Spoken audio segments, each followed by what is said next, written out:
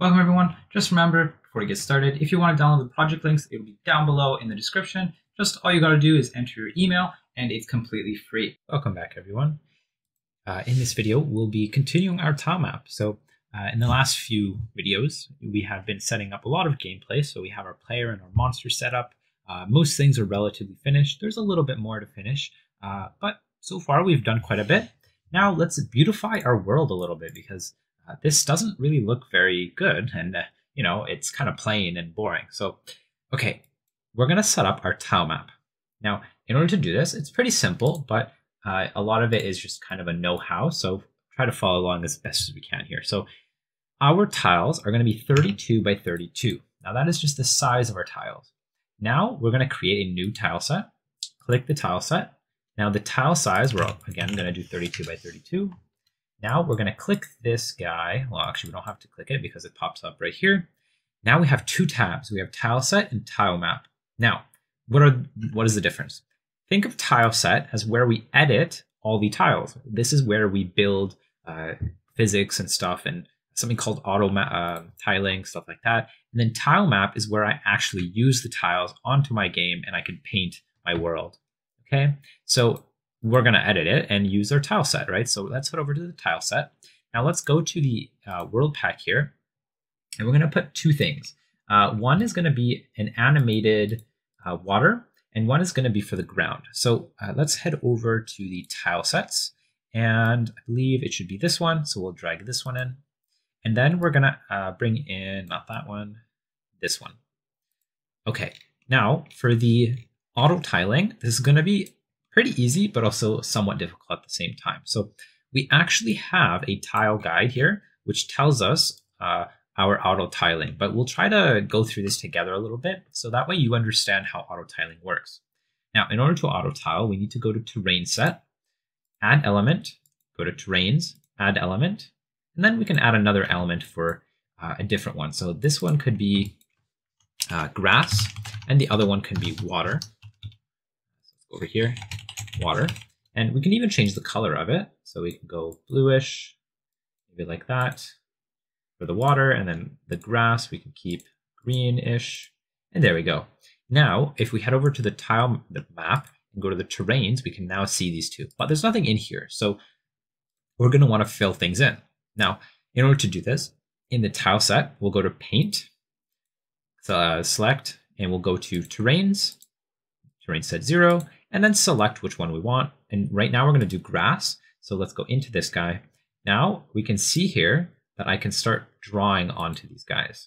So I'm going to select all the ones that I'll need, which are going to be the outer tiles. Okay, like so. Okay, so now we can see here that this one, I just want to put one here. And if you accidentally right click, you can right click and get rid of one here like this. And we're just going to kind of follow along what the this guide kind of shows. And it's actually pretty simple. We just have to draw a square like this. Now, the middle one, we're just going to do like this. Don't worry about these other ones. If you try to do this, I think the engine will actually just randomize it, and it gets kind of weird and it doesn't blend properly. So do make sure that we only have one of these filled in completely.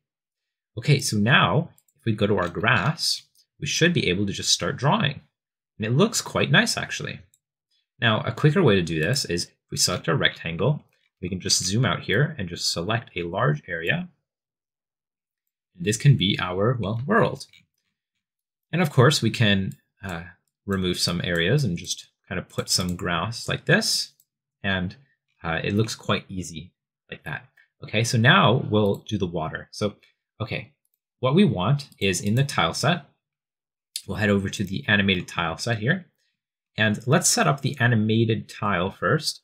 And then I might link you a animated tile set if you want to animate this yourself later. So I do have a separate video where I show you this exact tile set on how to animate a tile set. So it'll use this exact same one, and it shows you how to animate the tile set itself and have auto tiling. So I'm just going to use auto tiling. And in fact, you can actually try this yourself and guess and try to do it yourself. Because this one is a little different. Well, it's different, but it is also the same idea. So let's do this together. Let's select all of these guys. Oops, we don't want that one. Okay, now in order to do this, the general idea, usually looking at a tile set, if you look at like this one, for example, you have tiles over here on the left-hand side. And then similarly over here, we just have tiles over here and here. And then this one, we would have the same thing, but we already have that. So we don't actually need to draw this one. And you can actually notice that these two are different, I believe, just slightly. So this one has a little more things, corals, I guess. So they are different, so you can just pick whichever one you like. All right, so now we can just do this. We can do this one. This one is one tile over here, one tile over here, one tile over here. And this one is the bottom, the right. And then we have one on the right-hand side like that. And we'll need one of these like so.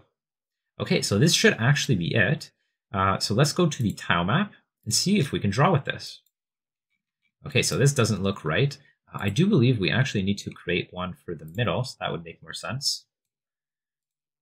Okay, let's try now. Okay, this doesn't look too as bad as before, but it doesn't look like we're doing something right. Okay, so we are doing it right, but it's kind of getting messed up because it's on the same layer. Okay, so what we'll do is we're going to zoom out here and delete everything. Now what we're going to do is we're going to create several layers. We're going to create 2 layers because I only need 2 for this tutorial, but of course you can make as many as you want, right? Okay, now outside of this tile set, if we go to layers, we can add a layer here, and that's it. It's as easy as that.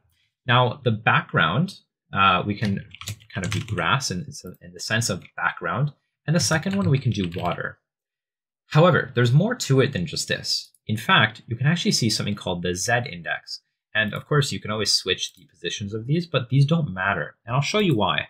So let's go to the grass layer and, well, draw some grass. So let's draw a bunch of grass.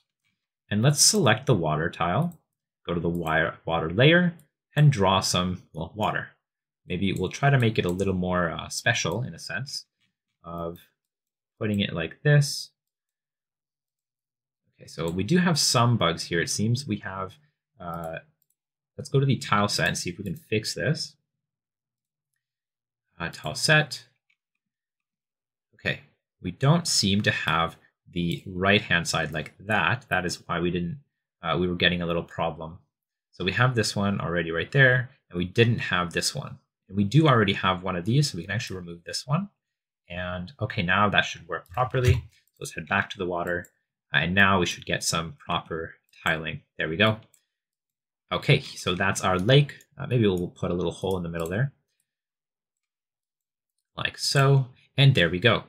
Okay, now if I exit the tile map, this is what it looks like. And it looks quite nice. It looks like it blends in together. But, okay, in our tile map, let's go out of our tile set. In the layers themselves, if I change the Z index of the water to be in the front, or in the back, I believe, now, well, you don't see it at all. So you can probably imagine that the Z index of the water will want to stay above the grass, right? Now, if you're wondering what Z index is, we're not going to do anything in 3D, but think about a 3D world. Usually you have the X and Y, right? So over here, you can see the X and the Y, right? X and Y. And then we have the Z index, which is this one. Now, if I put something over here, and then I put something over here, and I'm trying to look at them, well, I would see the one that I put in front of it first, right? Because in a 3D world, that's how it works, right? In fact, let's say you put a hand in front of your screen right now, you would see the hand before you see the computer, right?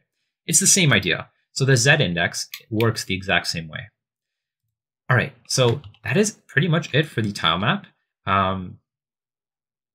We want to now actually do physics layer. Now this one's a little easier. So let's head to the tile set, go to physics layer, add element, and yeah, that's it. So now we can actually paint our collisions by going to paint, terrains, or a set of terrains. We're going to select the physics layer. And now this is actually quite easy. We're just going to select this one because that's the main water. And in each of these, I would recommend adjusting each of these, like this, for example, and just selecting one of these like that. And then, kind of adjusting the collision shape for each one accordingly, like that, etc.